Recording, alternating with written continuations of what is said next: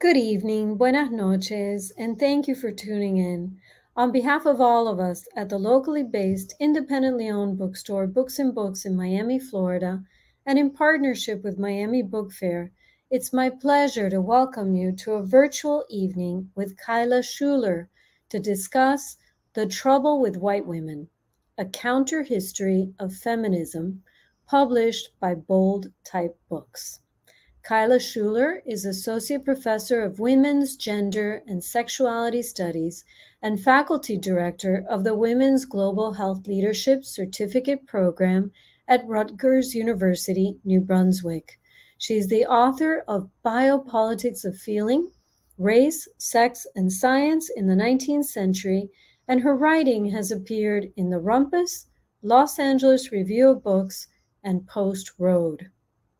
To moderate tonight's conversation, we're joined by Jules Gill-Peterson, the author of Histories of the Transgender Child, the first book to shatter the widespread myth that transgender children are a brand new generation in the 21st century.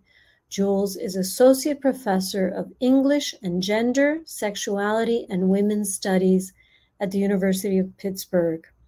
Throughout this evening's broadcast, you're invited to ask questions by using the Ask a Question feature at the bottom of the screen, and please order your copy of The Trouble with White Women from Books and Books below. Thank you for supporting independent bookstores. And now, without further ado, I'd like to welcome our guests to the virtual stage. Welcome. Hi, everyone. Hello. Hello, good evening. Thank you everyone for being here, and thank you so much, Kyla, for inviting me to be in conversation with you tonight. I just want to reiterate that call to everyone. Like, this is a beautiful, gorgeous book, and I feel like it's a really delightful object, perfect for the holiday season, and dare I say, a great book to buy the white women in your life, potentially, but not just the white women. I will say, as I really related to the foreword by Brittany Cooper, talking about reading this. Well, she was talking about reading it as a Black feminist, and for me, reading it as a brown woman and a woman of color feminist, just really, I feel such a sense of gratitude for this book that. I kind of wanted to say it's like, it does a couple things that are really rare, and then I promise I have some questions but I just can't help but soapbox for a moment. Kyla, you and I are both scholars by training and have written, traditional kind of academic monographs, which are their own peculiar beast. But there's something really moving to me about a book that is both really comprehensive and deep and well-researched. It has all the receipts that you could ever need, but is also really incredibly narratively engaging. It's just actually a page turner, I have to say. I just was devouring it over the past week or so. And it's also a book that I think, on the one hand, we feel truly now more than ever, we need this book. That will be something I want to talk about tonight. Right now, right this moment. The Trouble with White Women might as well be the subtitle to almost every headline in the news. But it's also a book that feels like it's centuries in the making. And it's in the sense that it's about something that's been centuries in the making. And so I just really wanted to offer that as a kind of framing meditation and a kind of gratitude for something that, I think is really, really hard to pull off. And as a writer and a historian and a fellow traveler, I'm just really grateful for that. So thank you so much for it, Kyla. Thank you, Jules.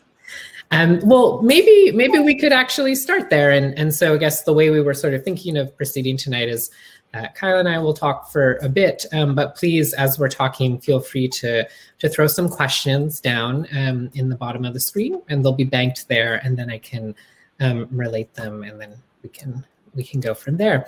But I thought maybe for folks who are tuning in who haven't had a chance to read the book yet, I think one of the really interesting things that this book does is it does make this like very reasoned historical argument, right? It is not just a sort of splashy title. And actually we've seen all these kinds of puff pieces and sort of journalistic or even, let's be honest, like social media hot takes about white women, right? But you actually take time to label and describe something called white feminism that you argue is a sort of remarkably stable, I think is the phrase that you use, formation, and actually trace it from the 19th century all the way, to the present day. And so I kind of wanted to start there and ask you maybe to share with us, like, how do you define that sort of entity that's sort of stable enough and yet remarkably flexible, right? And that's able to change and almost like camouflage itself, like it's such a chameleon. And I think that speaks to why it's been so persistent. But like, what is this thing, white feminism, if this isn't just sort of, white women are causing, trouble again, but this is actually like a real thing in the world. So yeah, I wonder if you could kind of share with us that kind of sneak peek into what the book talks about. Yeah, well, like a historically minded researcher who spends a fair amount of time in archives and also just really wants our hands in the raw sources from the time period we're talking about before I feel comfortable saying what anything is, right? And I was really captivated by this term, white feminism, that has become so popular in the last 5 or so years because it is relatively brand new. It was a term used by some Indigenous feminists and Chicana feminists in the 1980s, but it didn't really take off as a descriptor. But now we see it everywhere, and it is so useful as a way to describe a kind of feminism that prioritizes white women. But that also didn't quite go far enough. I wanted to understand, well, what is it really, right? And I suspected that the typical problem with white feminism that we often discuss, which is that it ignores women of color, that doesn't actually go far enough in capturing its harm, right? Because most forms of oppressive power structures don't amass power by ignoring others. They amass power by taking it from others. And what I found is that white feminism, the problem with it is not that it works through a sin of omission. It's not that it ignores poor women, Black women, Indigenous women, other women of color, trans women. It's that it actually uses more marginalized people as raw fuel to drive their own success. And I felt that method of white feminism really stretched true across the period from the beginnings of Elizabeth Cady Stanton and Susan B. Anthony developing the approach in the 1840s and 1850s and on, all the way up to the present. So that's the method, like actually using others as fuel, almost like in a vampiric way, to drive your own success. With the overall theory of that when a woman is, when a white woman especially, or maybe to some degree a woman is in charge of the power structure, she will redeem that power structure. Right? When we have a feminist CEO, according to somebody like Sheryl Sandberg, then we have a equal system. And I found that sanctifying, even salvific force of white feminism had not been fully appreciated, and also is where its true harm lies, because the goal is to try to get to the top of existing power structures with the fantasy that once a woman is in charge, that structure is redeemed, right? Like Kirsten Gillibrand's famous joke of, if it were Lehman sisters and not Lehman brothers, we wouldn't have had the 2008 financial collapse. And that's how white feminism ends up leaning in to racism, to homophobia, to transphobia, to climate injustice, capitalism, etc.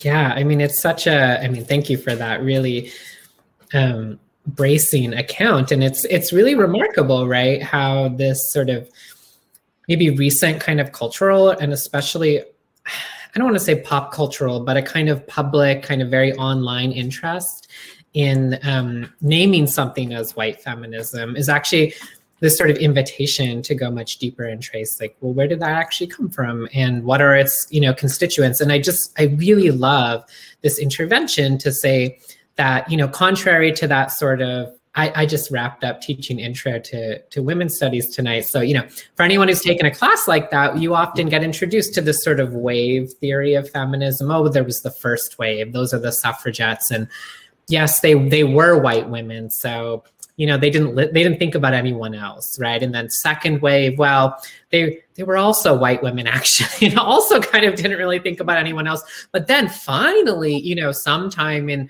who knows, the 1980s, the 1990s, we got to the third wave, and now things are finally starting to change. And that narrative itself is so patently untrue. It was one invented, right? One invented and reflective of the investments of certain white feminists who wanted to cement, kind of like after the fact, that salvific, you know, kind of narrative by proving that, by the 80s and the 90s, white women finally realized their mistakes. When in fact, part of what you're showing here, and this leads me to my next question, is that white feminism isn't just this sort of island, right, that formed on its own and had no regard for any other groups, you know, particularly in the United States. On the contrary, white feminism is constantly defined through its attempt to extract value, particularly out of African Americans and Indigenous people, right? But also, you know, is constantly engaged in sort of battles around racial supremacy and racial governance, right? So, but one of the things that I think is really important about this book, and that, you know, I really want to underline, is that we get this sort of important history of white feminism that we haven't seen before, but you do something really smart, which is that you pair it all the way along with what you call, you know, this counter history of another kind of feminism, which we, you know, today tend to call intersectional feminism, drawing on the work of Black feminist legal scholar Kimberly Crenshaw, right? But that you really chart this, again, like 2 centuries long history of intersectional feminism. And what's so interesting to me, right, is that there we actually see the roots of this alternative feminist movement that, you know, where Black women are at the center, but also Indigenous women, right? This whole cast of characters, trans masculine people, trans women, you know, immigrants, working class people, right? That you sort of are able to both treat this kind of dominant class, the white women, but you also actually, you know, show the cards of all the others who are working against them. But in a way that I think is really complex. I have more to ask about that, but maybe first, like, could you give a sense of, like, yeah, how you treat this sort of long lineage of intersectional feminism, and maybe how you see it contrasting with white feminism? Because I think it's a really innovative formulation that, you know, I think people are, like, even historians are not necessarily familiar with, or don't come and think that way. Like, we're aware of these historical figures that you talk about, say, from the 19th century, right? But don't necessarily apply that label, intersectional feminist. So could you talk us through that? Yeah, thank you. You know, that structure of each chapter having an icon, white woman, feminist, like Elizabeth Cady Stanton, Margaret Sanger, Betty Friedan, you know, Sheryl Sandberg, but contrasted, you know, within each chapter with another person in that same movement, whether it's birth control or civil rights or abolition, who approached the same topic, but from what we would now call an intersectional approach that understood sexism, racism, capitalism, empire to all be intertwined struggles. You know, it made it so fun to be able to show and to really to discover for myself too, how beat by beat, every time there was someone saying, no, I'm fighting only for the white women. The goal is to have white women saviors in charge of everything. But it wasn't that they weren't aware of other approaches, right? They weren't ignorant of them. They weren't, that anti-racist feminism hadn't yet been invented in the 1890s. It was that the white women actually literally stamped out the other approaches, but at the same time, drained the activists of their energy and their ideas and some of their vibrancy.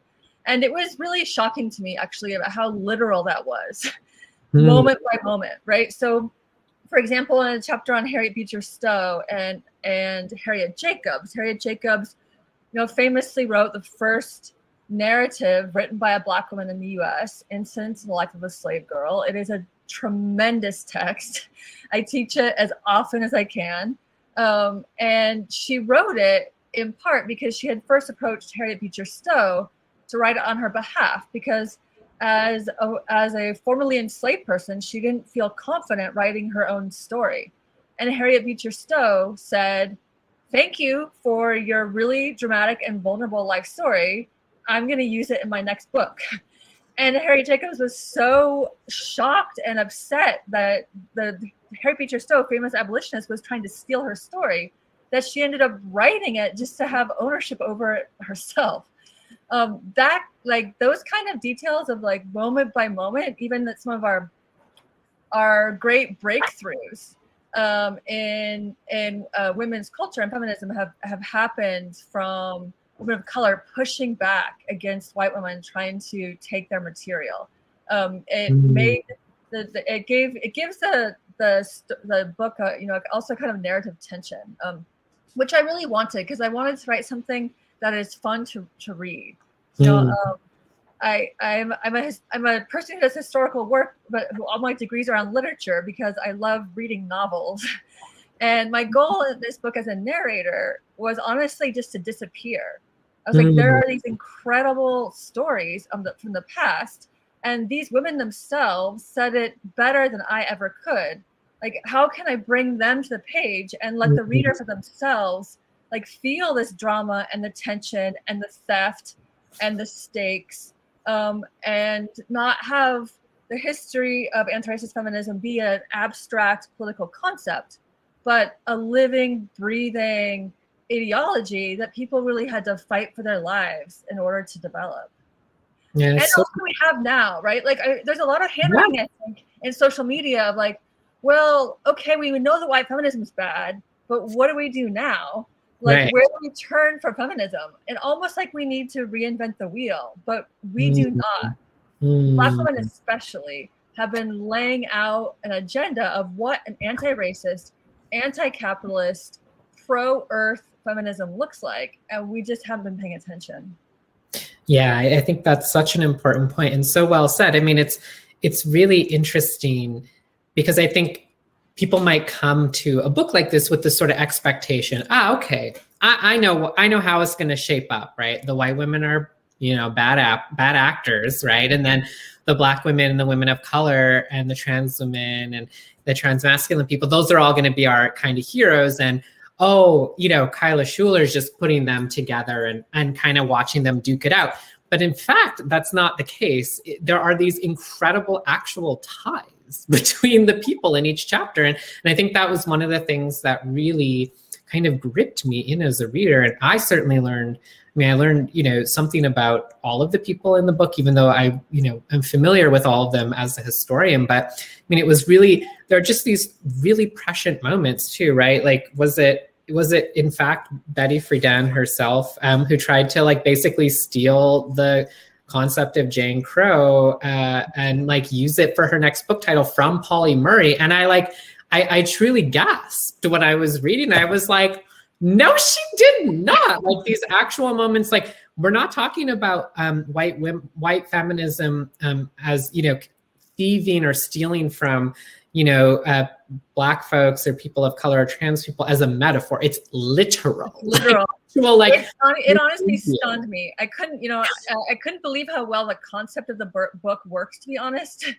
It's a little disturbing, right? But it goes to prove the point. Yeah. I'll never be able to repeat it, I don't think, in a future book, but where where like the structure of the book enacts the argument. Yes. Which was really satisfying as a writer, that I didn't have to keep saying, I'm arguing the white feminism was stealing and draining force from the more marginalized. The material just does that work.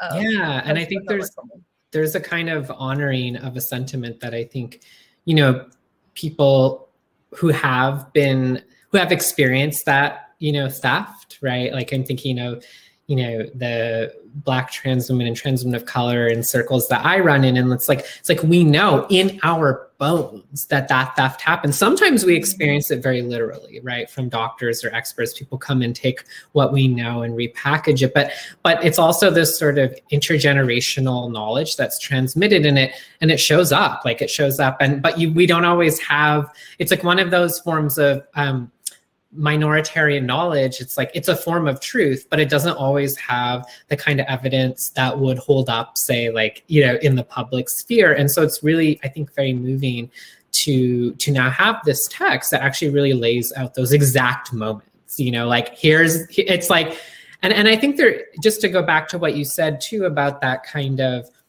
I don't want to overinflate the idea that social media is the only world, but maybe after this long, in a pandemic, it's starting to just feel that way. But I think I see that frustration every day, on Twitter in particular, especially, in this generation of young folks who have come of age, in a real kind of critical consciousness that the grand narrative sold to them about, American liberal democracy and capitalism are just like complete lies and bullshit, and serve, the interests of a ruling class. And like, they feel that too in their bones, but, either because their states are literally outlawing discussion of the history of the United States or what have you, right?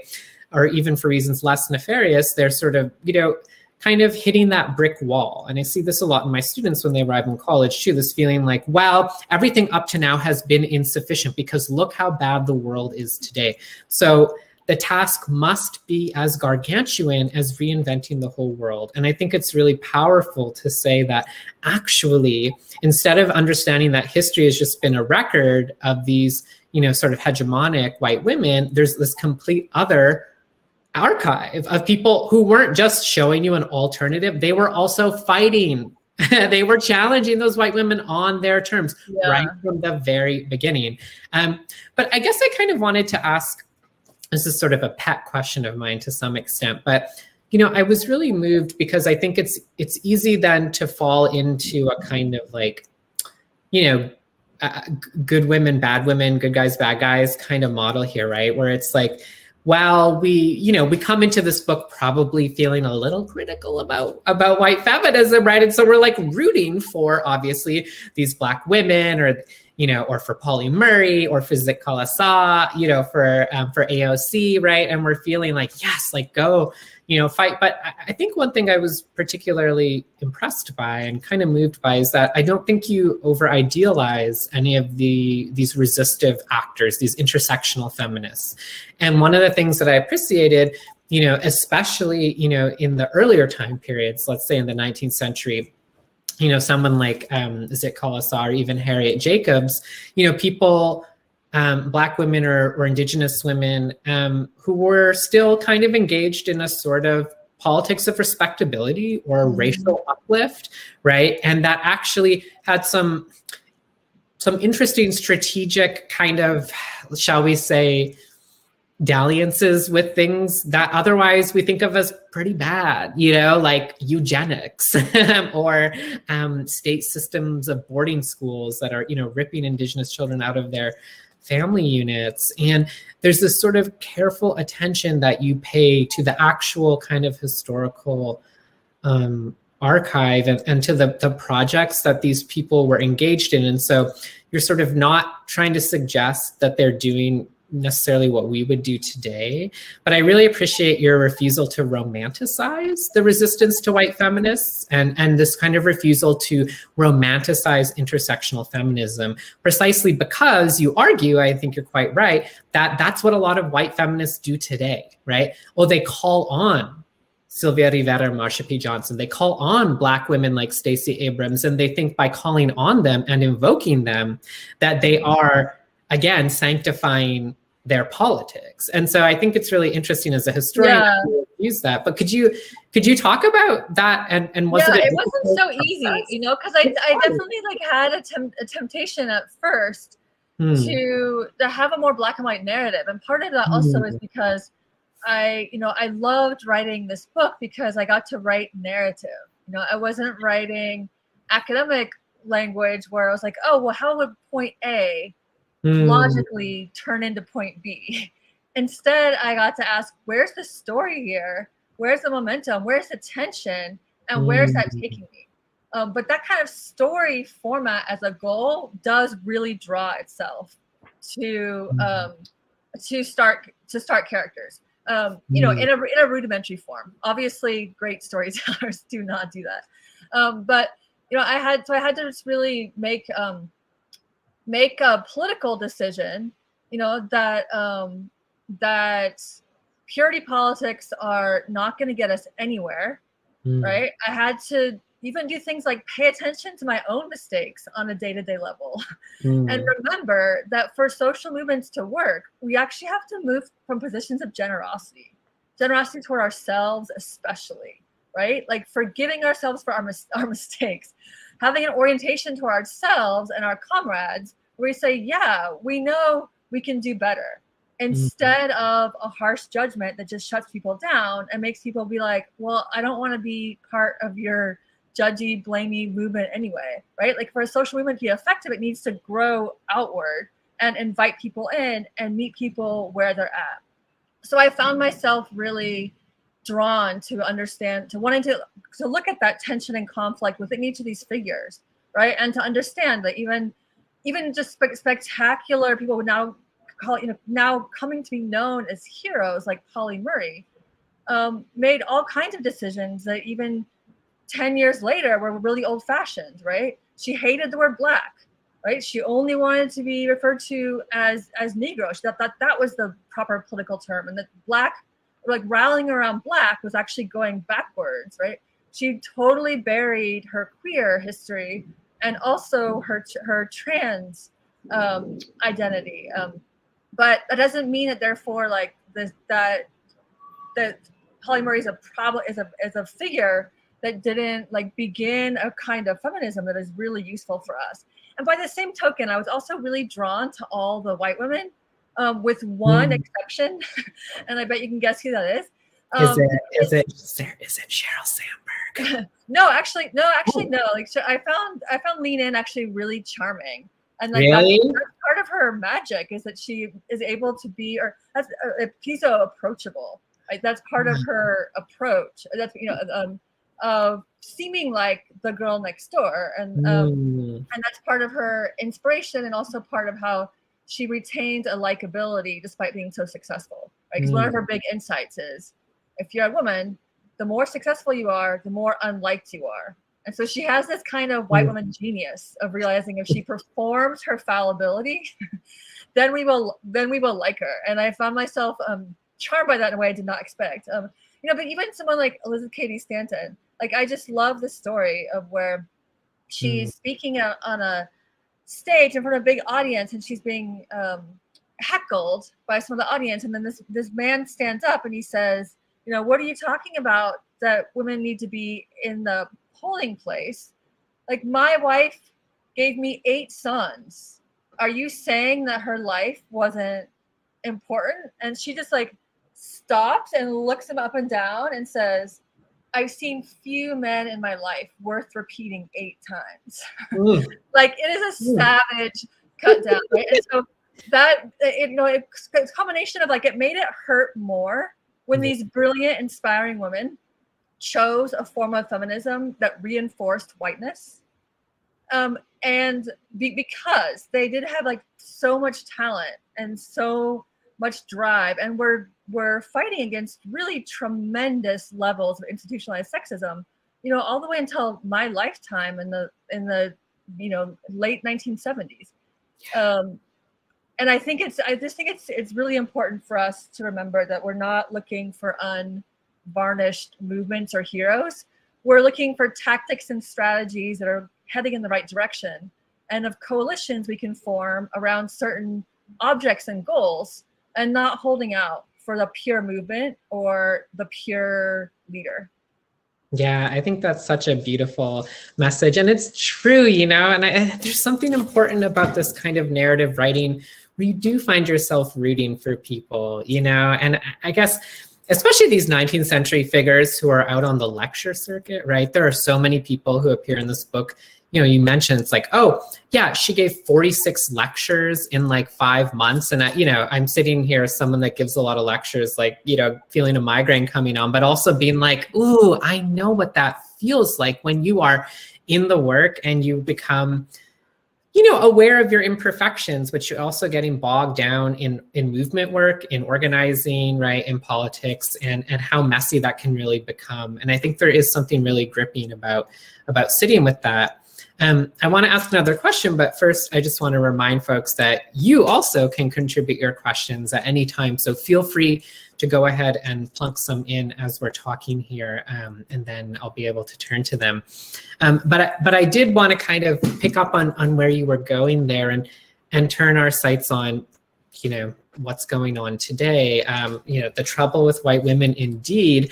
And, there is a chapter in this book for folks who want some historical perspective and some really helpful thinking, about reproductive politics and about birth control and abortion, a chapter, about Margaret Sanger.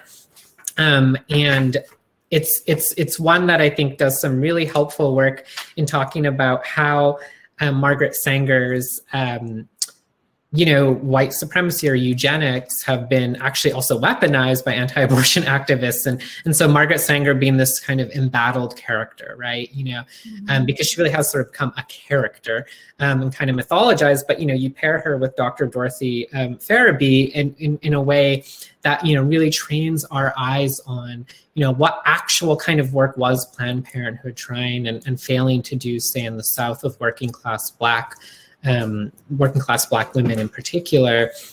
And I guess, I sort of wanted to, ask sort of what do you see, and maybe it's not just this chapter on Margaret Sanger and Farabee, that's the most obvious place to turn, but do you see sorts of lessons as I think folks are just sort of processing, reeling, angry? I mean, I spend a lot of time seeing, people's reactions, for example, during the Supreme Court hearings last week, and it's just this kind of cynicism, pessimism, despondency, despair, this feeling that like, well, things are rigged and we're going to lose Roe versus Wade. And, it's like, I was seeing these kinds of almost like, there were these historical arguments being made, right? Like, wow, this is what you get, liberals or the left. You sat around for 40 or 50 years and let, the Christian right and the Reagan Revolution out-organize you, outspend you, outmaneuver you, or this kind of much more clipped historical imagination that's much more about Trumpism and this sort of fantasy that the Supreme Court has only like recently been like this. And, maybe the other side of that is this kind of Bader Ginsburg worship or whatever. But these kinds of really diametrical narratives that feel like they carry, you were just talking about kind of purity tests. I feel like they embed so much purity around like what good politics are. And this just, I see a lot of anger directed at white feminism, right? At Amy Coney Barrett, suggesting that pregnancy isn't a big deal because you can just drop a baby off at a fire station, right? It's like, what? Gestation is no big deal? Sure, right? Tell that to anyone who's ever done it, but or who's afraid of, being forced to give birth. But I'm just sort of curious, like, in this moment where I think I understand that people are really angry and also very scared, and tend to think that we're living through some sort of collapse in this historical moment that's unprecedented or just so bad that we're losing something we had before. Is there a kind of different perspective? Or are there lessons that you take from this work that you've done in this book that you think could be helpful guides as folks are trying to understand like how to respond, how to organize, how to out-organize the anti-abortion side? Yeah, I think I have two responses to that. And one is, this chapter contrasts Margaret Sanger's approach to birth control, which was highly eugenic. It's not eugenic in the way that she's often accused of now. She wasn't a particular racist. She was actually relatively anti-racist for her time period, but she had really terrible disability politics. Right? For her, she believed that 1/4 of the world's people were unfit to reproduce because of physical or mental disability. Of course, disability accusations of unfitness gets overdetermined by race and poverty and immigration status. But on its face, her belief in the vast inequality of people and that birth control would improve society by preventing the wrong people from giving birth wasn't actually especially a racist project, but it was a very single axis focus on the idea that preventing the wrong kind of births could improve society. And then the other half of her agenda, of course, was to give women that she would call fit the opportunity to decide whether or not to give birth, right? So it's voluntary motherhood for the fit and remove fertility from the unfit via especially birth control, but also potentially sterilization for her. And that is a single axis goal of what a feminist reproductive agenda looks like. Is a goal that says we are about preventing births. That's what a women's liberation project can look like when it comes to reproductive health. But when I was looking in the Planned Parenthood archives and reading the details of her project with Southern Black women, because I really wanted to understand, like, what was this project? Was it Black genocide, like pro-life people can accuse her of now? And it was not. And one of the reasons I found this is because she worked with many Black leaders on that project, like Dr. Dorothy Farabee. And Dr. Dorothy Farabee had developed an agenda of birth control and reproductive health that we would now call reproductive justice, as was named a term that was coined by Black women activists in the 1990s.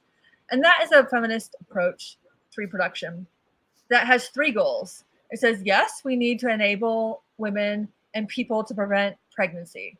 We also need to be able to enable other people to have children if they want to, but are not able to because of reasons of poverty, especially, or healthcare or imprisonment or what have you. And then also we need to be able to make sure that parents can raise their children in healthy environments, that they have access to the right to safe housing, right, to healthy food, to all the elements that are actually required in raising children, right? It's not just a biological state, but right, the lifelong process. And that's the kind of approach that I think we have been desperately missing on a national level, where feminists, where the dominant movement for reproductive choice has put all the weight on just that piece of preventing pregnancy. And it does make us vulnerable, one, to being tied to a project like Sanger's, and also to not having the structures when people like Amy Cohen Barrett say, but don't we have the social structures in place for if you don't want to have a child, then you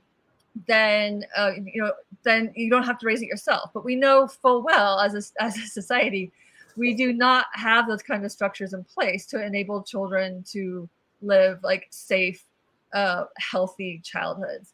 That single axis focus that is characteristic of white feminism, right, have one goal, which is, in the case of birth control, just preventing pregnancy, has been a real liability to us. That said, I do not want to accuse feminism for being why we are possibly losing Roe v. Wade. I think that would be really backward, right?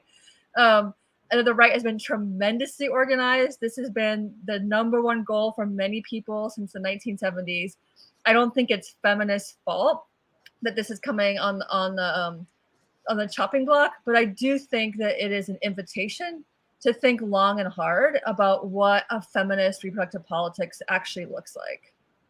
Yeah, I totally agree. And it's a moment to think about coalition too, as a sort of process. And you write really movingly in the conclusion about, intersectional feminism as not just a different perspective, right? It's not just, having better representation or inclusion. It's not just about a diversified feminism. It's not just about a feminism that, you know, leads from the bottom, or from the people who are, you know, multiply oppressed, you know, through not just gender, but also race, nationality, language, class, and, you know, ability.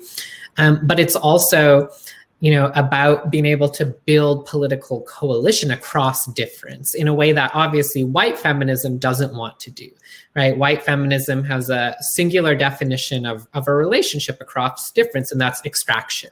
Right?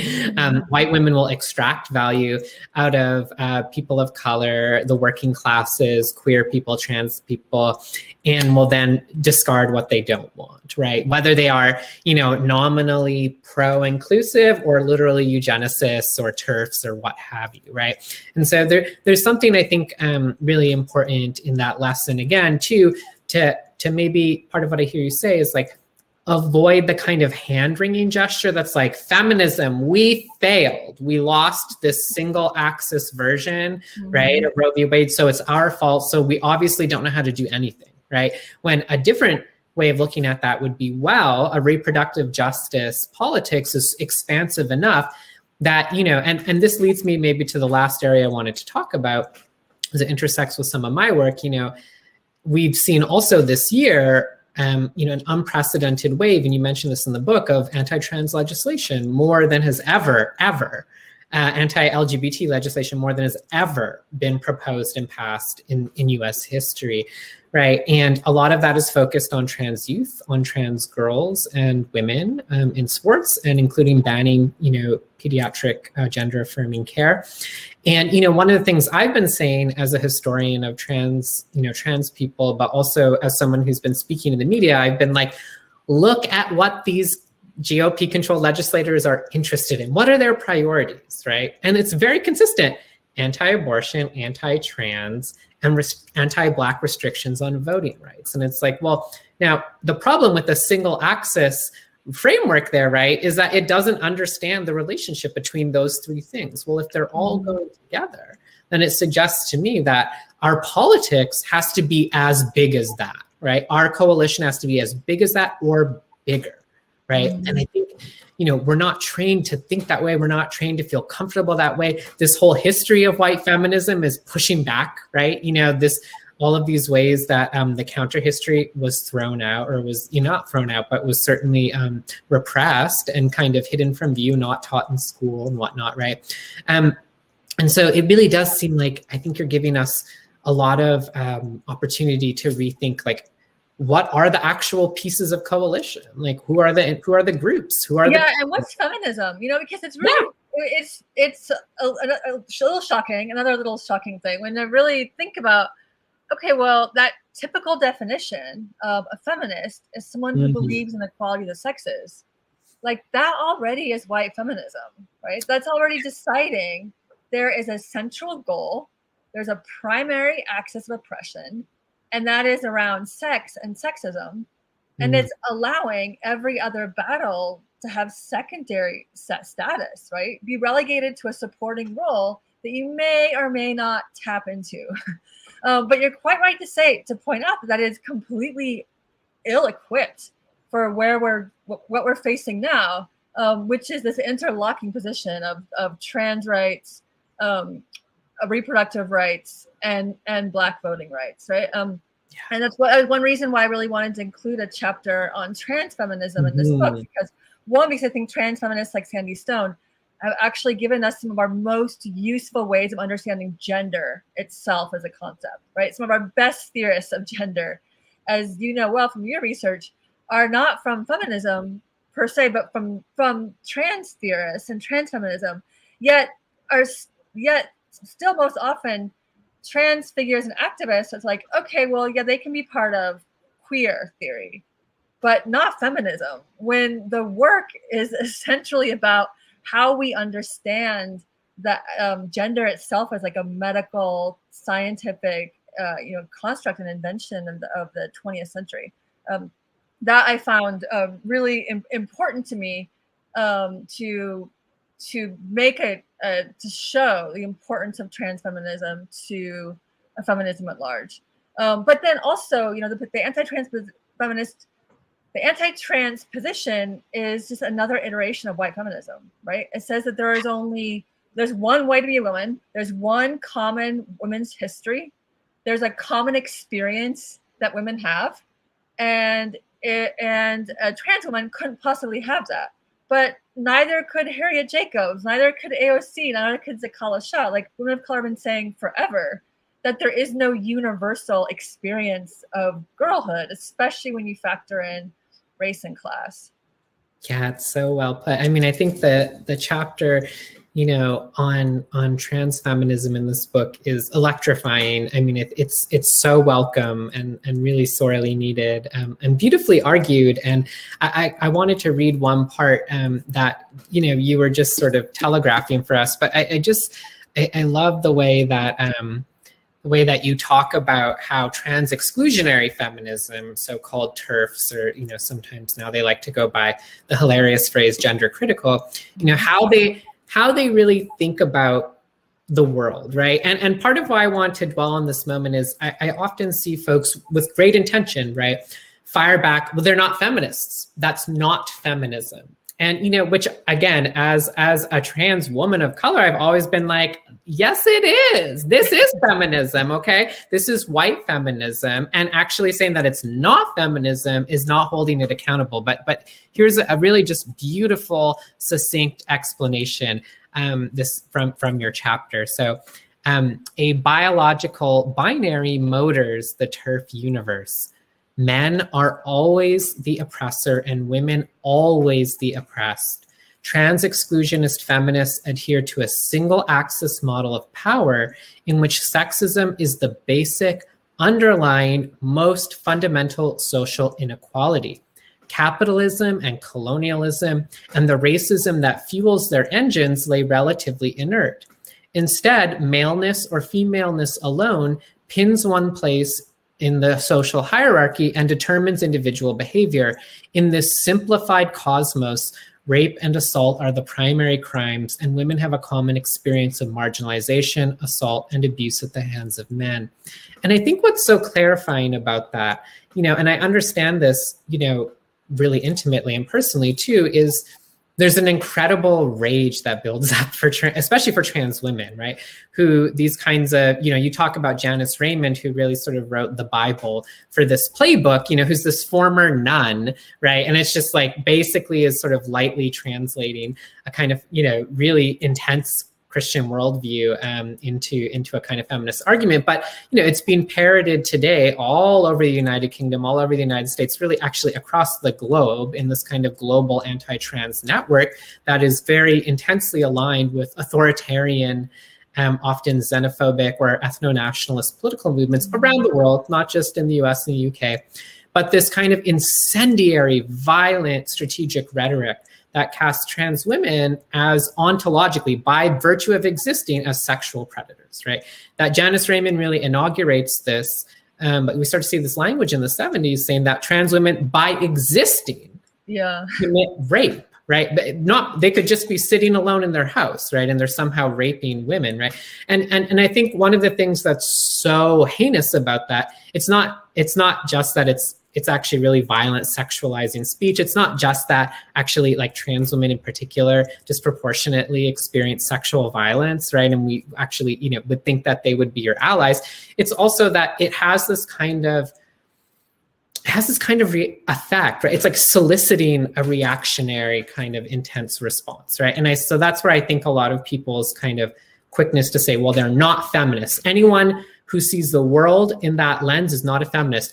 And sure, maybe by 2021 standards, someone saying, yes, well, we know men are purely violent creatures who only dream of subjugating women, and women are, you know, very vulnerable, frail creatures who are always in danger of penises, is like, yeah, that doesn't really sound very sophisticated, but that actually misses the point, right?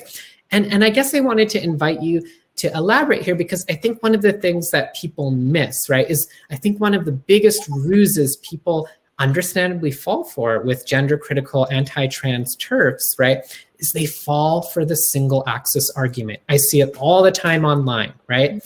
people get into these ridiculous rhetorical battles with people who are obviously trolls, but they're using the single axis framework, right? And they frame transness as a crisis in the category of sex, right? Or they reject gender as an idea. They're like, well, gender, that's what trans people have, right? It's all these hilarious, like, sure, sometimes it seems funny, like when people, you know, today I saw on Twitter, it's like all these anti-trans people who are like, you know, pronouns, that's what trans people use. And, you know, of course, people clapping back like, you know what pronouns are in a language, right? And I'm like, I know it seems very convenient, but you're conceding to this single axis framework every single time you engage someone on those terms, and you can't correct them out of it. There's no rational discussion there.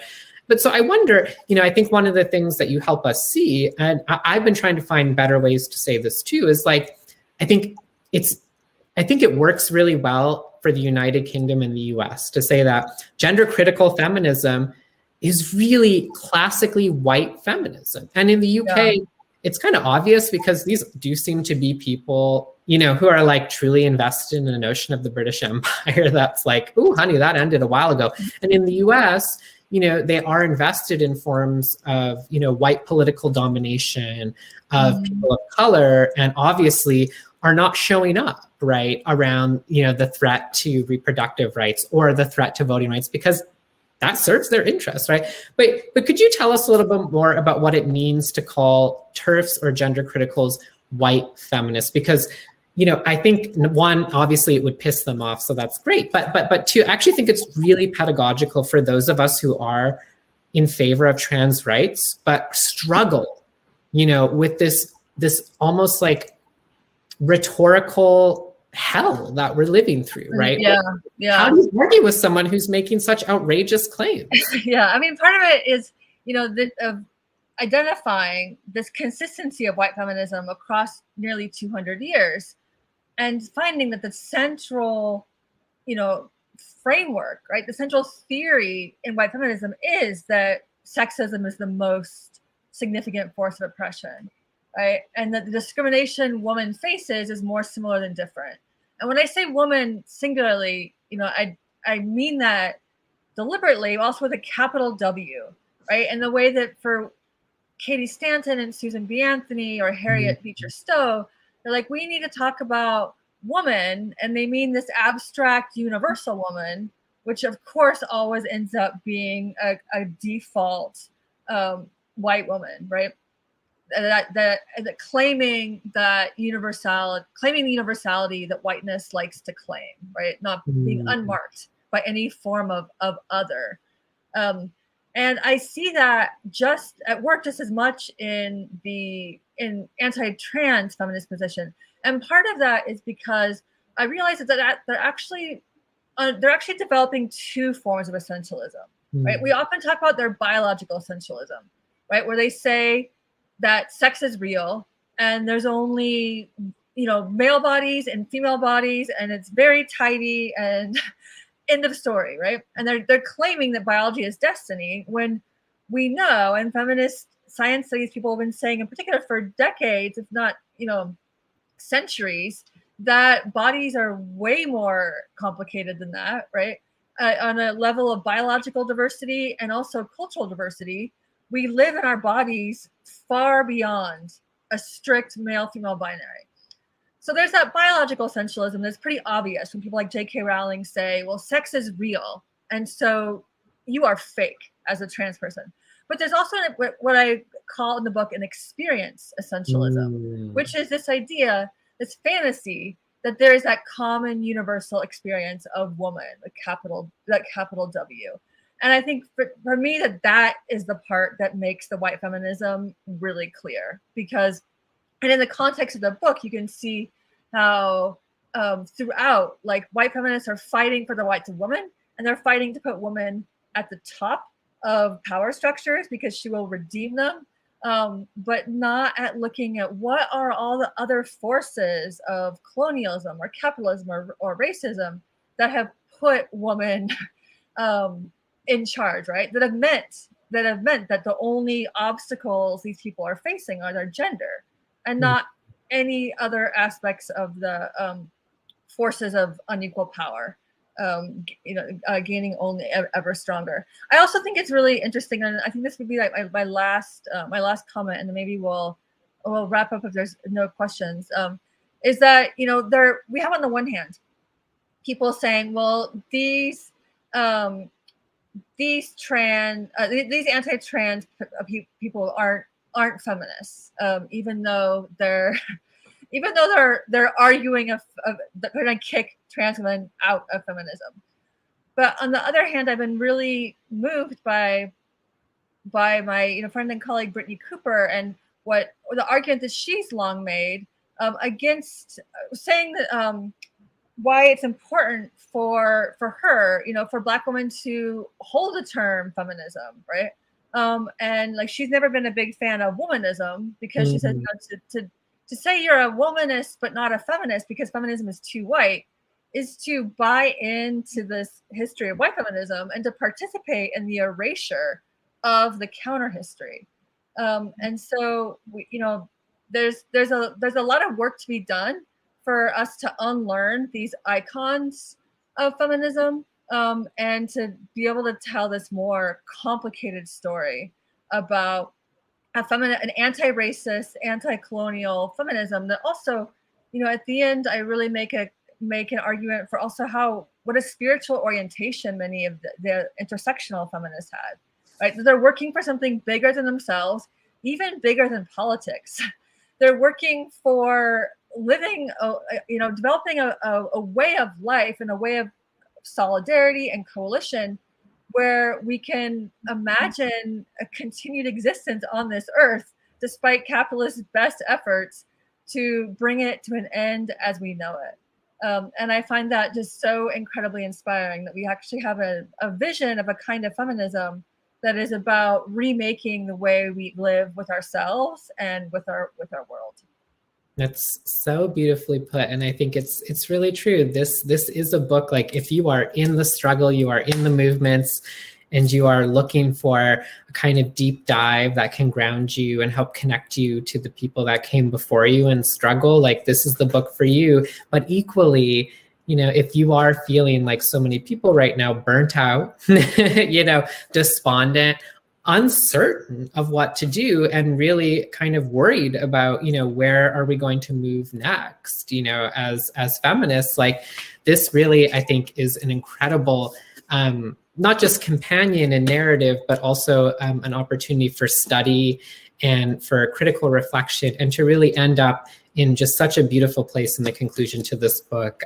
Yeah, I'm glad you didn't give away too much more because it's really a rewarding read to get there. And so I just want to thank you so much, Kyla, for sharing. Jules. Oh, it's been such a pleasure. And thank you to Books and Books for facilitating our conversation tonight. What an amazing conversation. Oh my God. And I love how you wrap that up, Jules. I mean, I have nothing to add except we have a lot of work to be done, but the first step is order this book. Yes.